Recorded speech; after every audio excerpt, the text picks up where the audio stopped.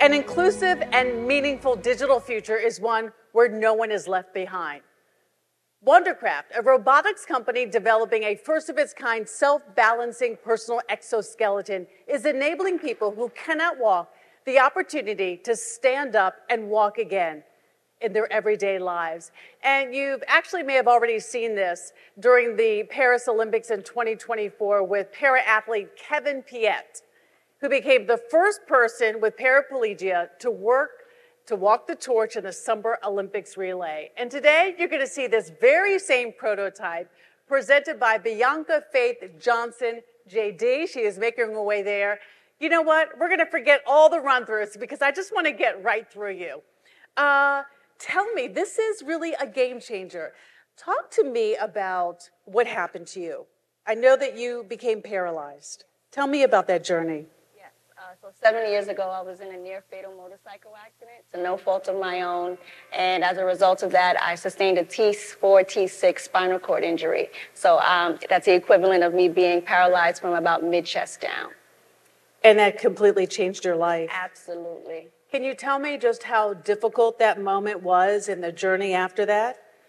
That moment was extremely difficult. Imagine waking up in the hospital and being probed by doctors asking, can you move your legs, and not being able to. My entire world was literally shifted upside down. But I knew that even in that moment, I was still going to make it. And I needed to make sure that I prepared myself for what was to come, for technology such as this. Well, I can see your sunshine just radiating, and I can tell that you are a fighter and you are strong. So shall we walk through this together? Absolutely. Okay. So tell me about this technology. All of a sudden you found out about it, but how did you find out about it?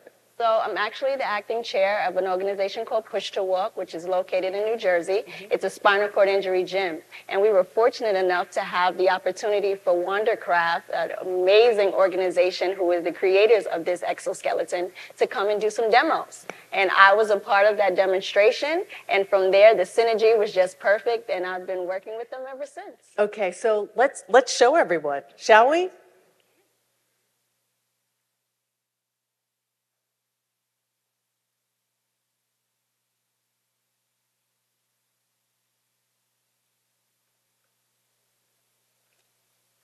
Wow. Wow. That's incredible. Shall we walk forward a little bit? Absolutely. Okay.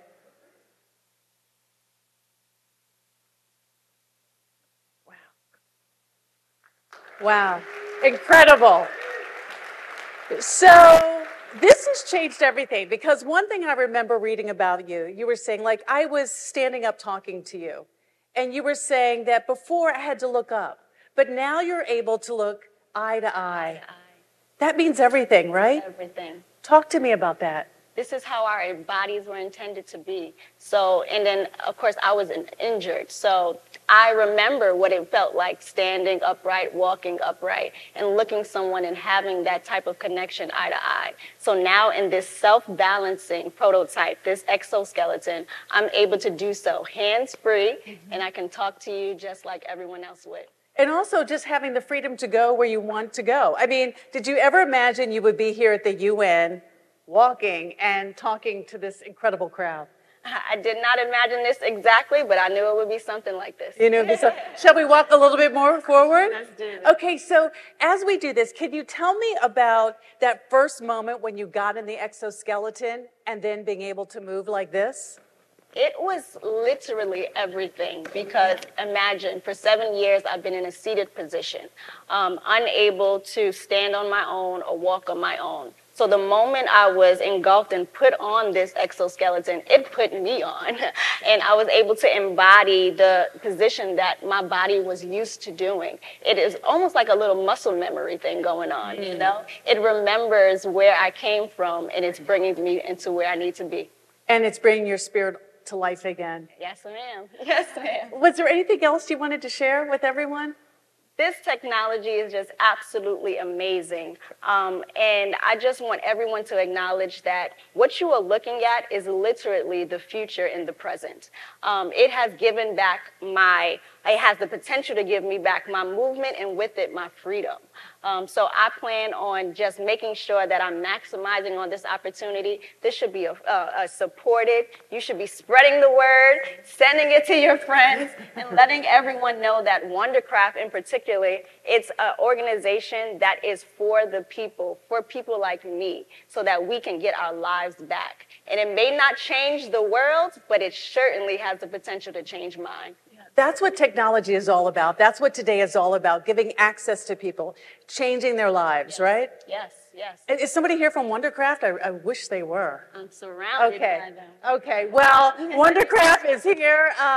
Yes? One right here. Oh, right here. Oh, wait. I thought you were just helping along. Yes, yeah. So tell me just about what this means for you working on this.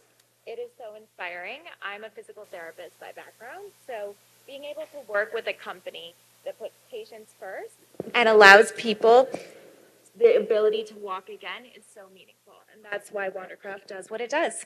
And I'm sure you've seen so many patients and you're seeing that transformation. What is it like for you on the other side, giving people the ability to have freedom again? It's incredible. It's stories like Bianca and Tony and all of the other patients in our lives that really, that we make an impact on a daily basis. So it's just very meaningful, and we love what we do at Wandercraft. And your colleague over here, I can't leave him out.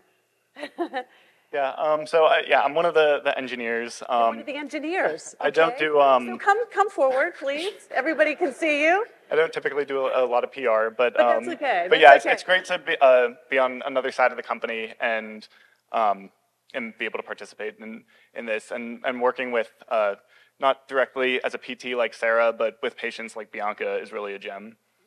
Well, this is the connectivity right here. The engineer, what you're putting to paper, what you're actually building, there you go, she could even lean in, is changing people's lives. It's changing her life. What does that mean to you personally? Oh, yeah. We can feel that. We can feel that. Yeah.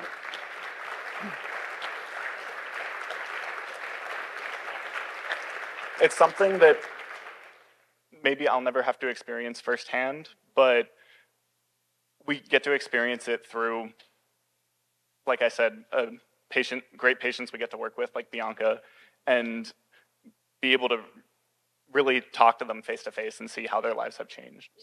Well, we appreciate your honesty. We appreciate your heart, because that's what really all of this is about. You know, we have your excellencies here. We have engineers like yourself, PT. We have somebody here who suffered from this through the hands of somebody else. But like all of these things, all of these companies, and Google, and all these other companies, Amazon, and so many others, like these things matter. And this is what we're talking about, the digital future. What does it mean? Not leaving people behind, not leaving people behind like you. So thank you for everything that you're doing, and we really appreciate it, and making the difference here and for so many others.